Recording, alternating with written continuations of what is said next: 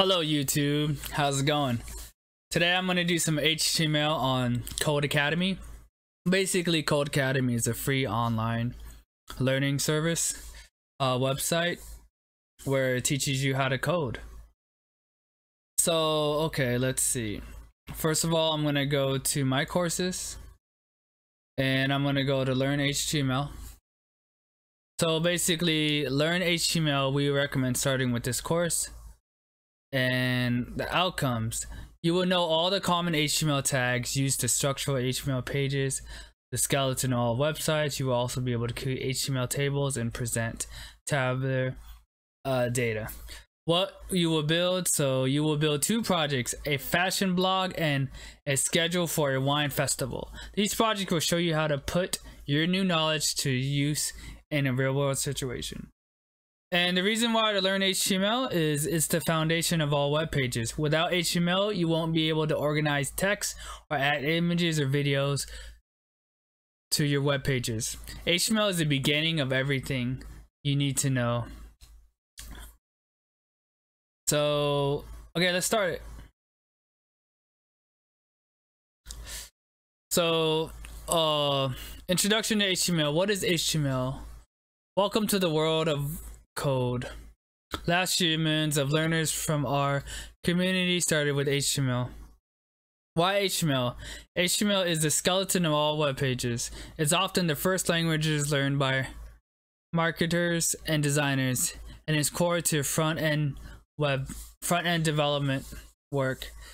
If this is your first time touching code, we're excited for what you about to create. So what exactly is HTML? HTML tells your browser where to position content such as images, text, or videos. Right click on any page on the internet, choose inspect, and you'll see an HTML screen. So basically he's talking about you right click and you go to inspect and you'll be able to see all this HTML.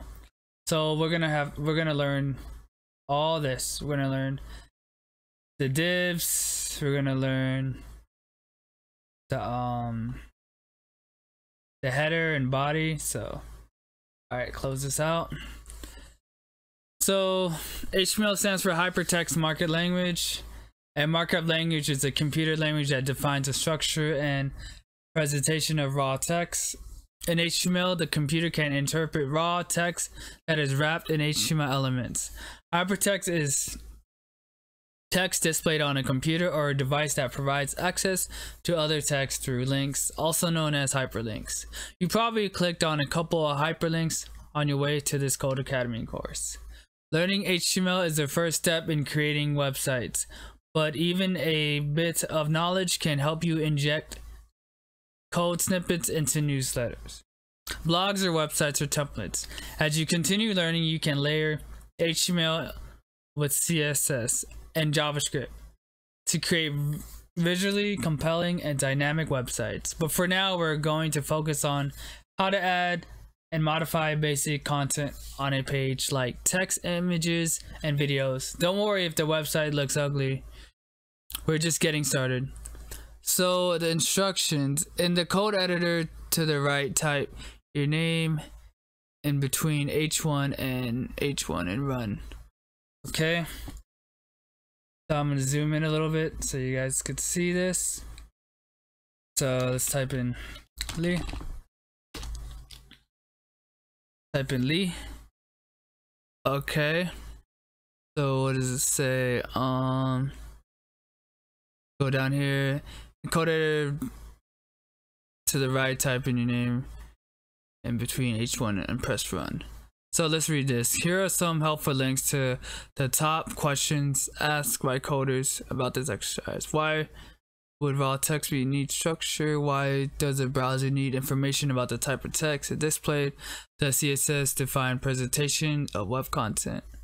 Okay, that's not too bad. It's a pretty cool interface. So localhost is where so this is kind of like a code editor though. This is web based. So H1, this is a header, and the middle is where the text is going to be input, and then right, this is where it shows up. So let's click run. Oh, nicely popped up. Let's try changing this. Try H2. Oh, it makes it a little bit smaller. Nice. Let's go back. We'll learn more about that later. So, go next. Let's just run this. Sweet. Okay, great. So, introduction to HTML. HTML anatomy. HTML is composed of elements. These elements structure the web page and define its content. Let's take a look at how they're written. The diagram to the right displays an HTML paragraph element. So elements, as we can see, the paragraph element is made up of one opening tag, paragraph P, the content hello world text, and a closing tag P. A tag and the content between it is called an HTML element. So between this HTML elements, between these, so between the P and the / P, hello world, opening tag, closing tag. Okay, there are many tags that can be organized, can use to organize and display text and other types of content like images. Let's quickly review each part of the element picture. Okay, great. HTML element, or simply element, a unit of context in an HTML document formed by HTML tags and the text or media it contains. HTML tag. Okay. The element name surrounded by an opening and closing bracket. So this is a bracket right here. This is a closing bracket. The element name surrounded by, so this is P, this opening tag and closing tag. So closing tag always has to have a /. Okay, opening tag, the opening tag, the first HTML tag used to start an HTML element. The tag type is surrounded by opening and closing angle brackets. Okay. Content, the information, text, or other elements contained between the opening and closing tag of an HTML element. Okay, so this is the content hello world, and again this is the opening tag and closing tag. Okay, so the second HTML tag is used to end an HTML element. Closing tags have a / inside of them directly after the bracket. Okay. Instructions: study the diagram to the right and learn about the anatomy of HTML syntax. When you're done, continue the exercise. Okay, great. So this is elements. These are elements. This is the content between them. This is the opening tag. This is the closing tag. Okay, great. So we understand that. Content goes in the middle, and we gotta have the opening tag, closing tag. These are the elements. Okay, great. Let's go next. Okay, the body. One of the key HTML elements we use to build a web page is a body element. Only content inside the opening and closing body tags can be displayed to the screen. Here's what opening and closing body tags look like. So body / body. One subfile has a body. Many different types of content, including text, images, and buttons, can be added in the body. So the body opens up here, the P paragraph tag and the body. Okay, add a body to your web page using the body element. Okay, let's try this. Close that. Okay, and I did that. Great. Add the following code between your opening and closing body tags. Okay, so between that, I will add a P tag, and then this type, add the following between close. Hello, this is a paragraph tag mixed in a body of tag with body tag, and then let's close that. Okay. I run that. Nice. So it shows up here. Great. HTML structure. Okay. HTML structure. HTML is organized as a collection of family tree relationships including parent, child, and siblings. As you saw in the last exercise, we placed the P tags within the body tags. When an element is contained inside another element, it is considered the child of that element. The child element is said to be nested inside the parent element. Okay. So body, so you have your body up top, opening and closing, and then your P tag in the middle. This paragraph is child of the body. Okay, in this example above, the P element is nested inside the body element. Okay, in the example above, the P element is nested inside the body element. The P element is considered a child of the body element, the parent. You can also see that we added 2 spaces of indentation using the spacebar for better readability. Since there can be multiple levels of nesting, this analogy can be extended to grandchildren, great-grandchildren, and beyond. The relationship between elements and their ancestors and descendant elements known as hierarchy. Let's consider a more complicated example that uses some new tags. Okay, so there's body, div, h1, that's what we saw at the beginning, the P tag, which is the paragraph tag, and a div and body. In this example, the body is element. Element is the parent of the div element. Both the h1 and P elements are children of the div element.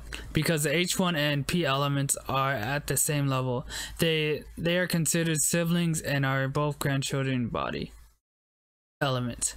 Understanding HTML hierarchy is important because child elements can inherit behavior and styling from their parent element.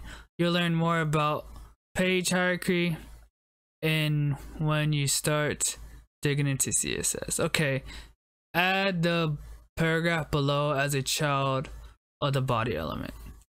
Okay, so this paragraph is a child of the body element. Okay, so add the paragraph below as a child of body. So we should put it, I'm gonna put it here. Let's see. This is a paragraph.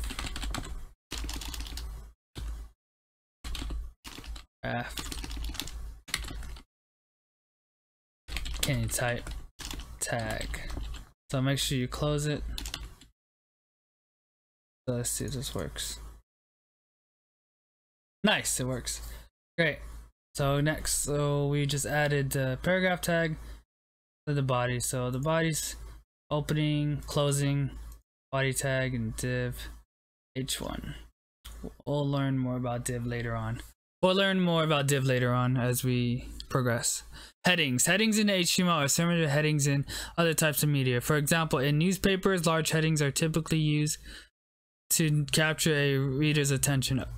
Other times, headings are used to describe content like the title of a movie or educational article. HTML follows a similar pattern in HTML. There are 6 different headings or heading elements. Headings can be used for a variety of purposes, like tiling, sections, articles, or other forms of content. The following is the list of heading elements available in HTML. They are ordered from largest to smallest in size. So basically H1 used for a main heading of all smaller headings are used. Okay, so basically H1 is the biggest one, then it goes lower. H2, H3, H4, 5, 6. It goes smaller and smaller, smaller. So the bound bear right here is the biggest H1 heading. The second one is about the brown bear. Is this, it goes smaller. It goes a little bit smaller each type. So the following example code uses a headline intended to capture a reader's attention. It uses the largest heading available, the main heading element. So H1 breaking news. Okay, so now that you know how to structure HTML elements, we'll spend the rest of the lesson building an informational website using some of the most common elements, HTML elements. We put some elements in to get you started, but you'll write the rest of the page on your own. Below the H3 heading that says features, add an H2 heading that says habitat. Okay, so basically below the H3, so below this one, below the H3 heading that says features, okay, so add an H2 tag. So we're gonna add an H2 tag here. So H2 and habitat. It wants it to be habitat.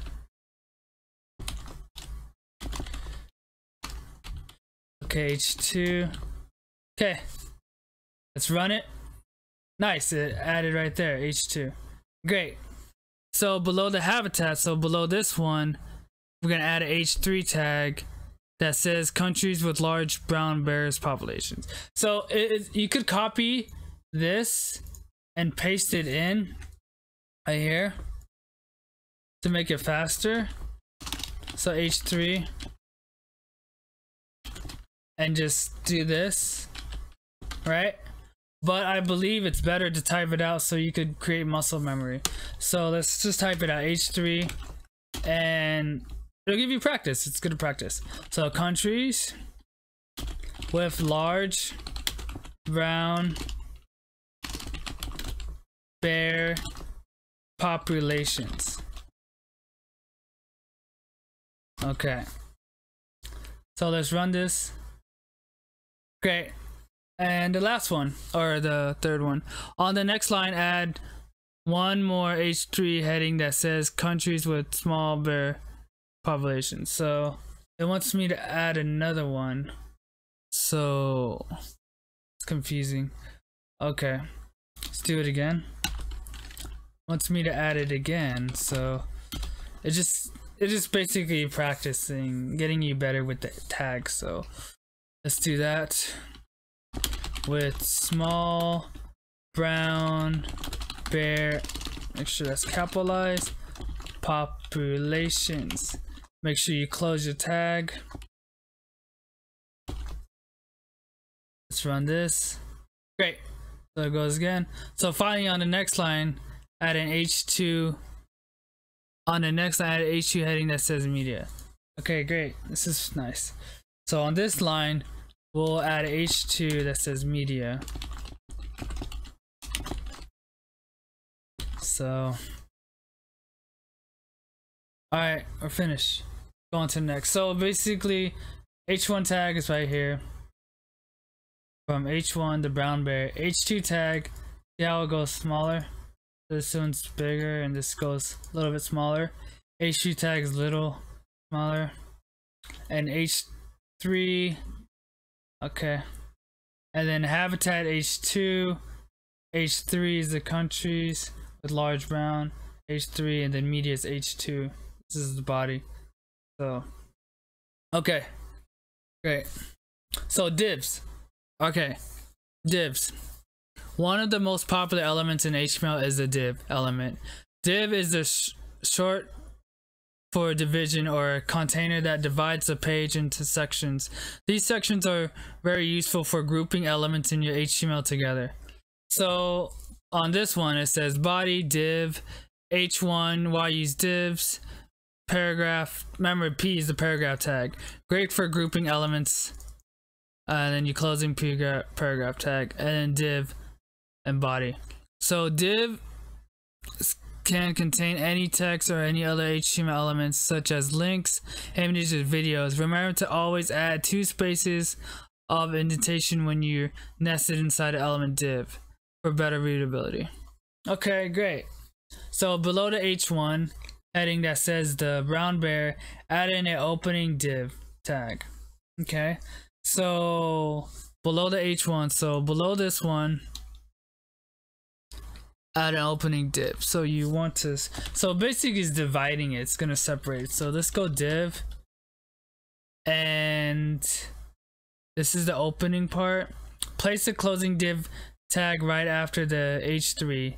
So after this H3, so the H2 after this, you want to make it here. Which, hold on, after which H3? Let's see. Okay, place the closing div tag after the H3 element that says features. Okay, so after this one, so after features, we want to make a div here. Okay, remember to use your spacebar to add 2 spaces and touch when you're in it. Okay, so you want me to add 2 spaces. So, okay, let's run this. Great, it works. So basically the 2 spaces because there's readability, so it could be well organized. Okay, so above the H2 element that says habitat, add an opening div tag. So above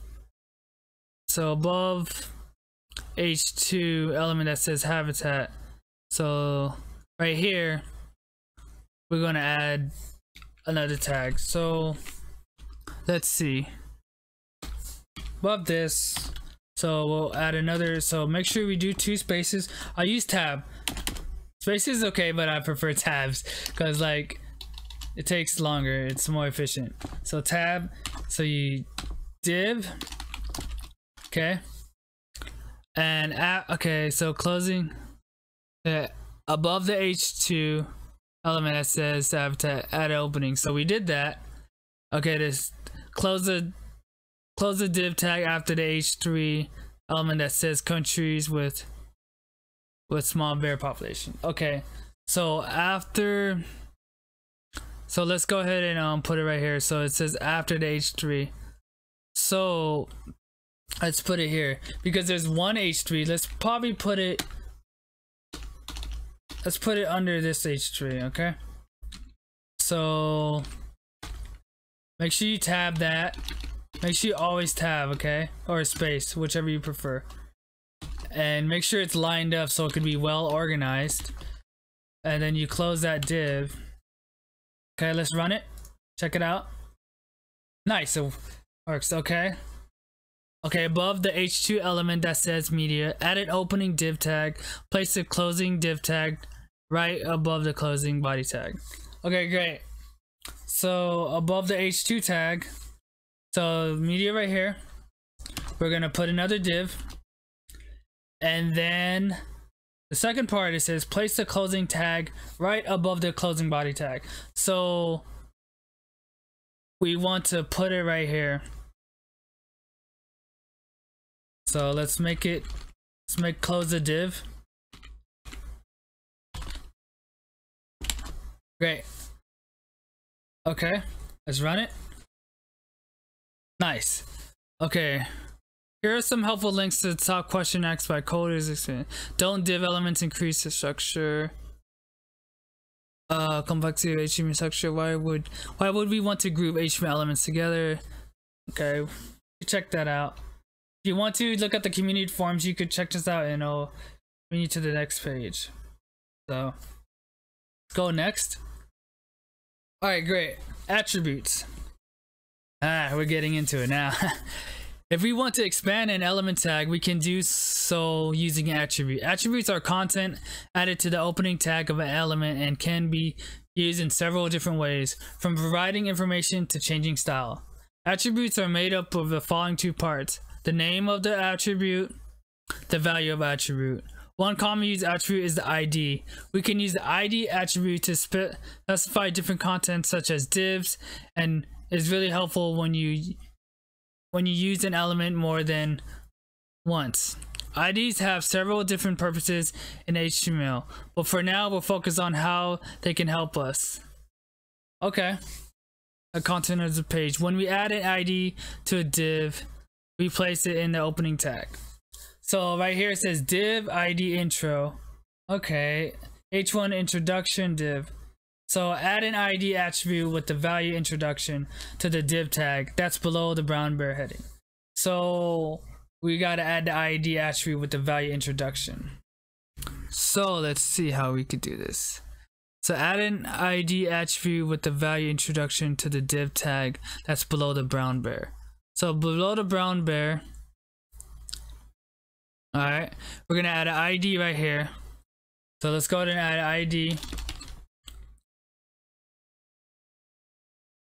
Add an ID attribute with the value of introduction. So you could go this one and introduction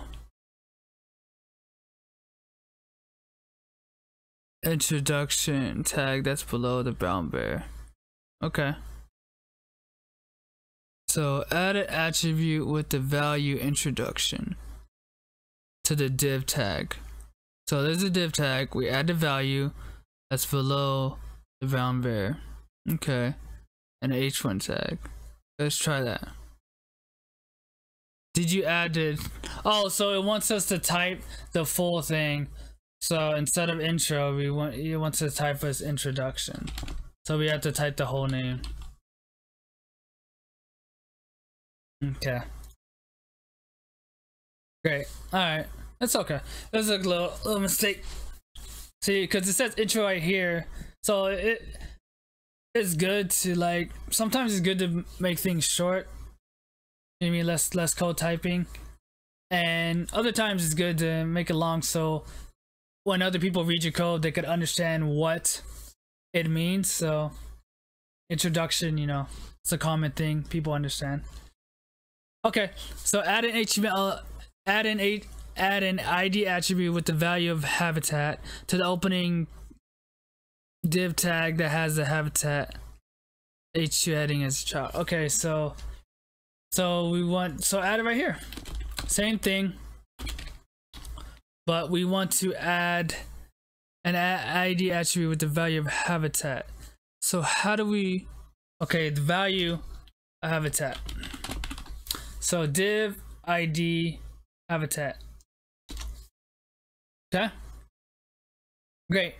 Add the third one is add an ID attribute with the value media to the opening ID tag. So we're gonna do that for this one right here. So let's put this one ID equals, so it wants to be media, so that's lowercase media tag. Okay. Great. Next. Okay, guys. I'll continue this off on the next part. So right now we're at 8 out of 16. So this is my first HTML Codecademy video on coding. So let me know if you guys had any questions. Make sure you like, subscribe, or comment. Thank you for watching me, and thank you. Take care. Have a good day.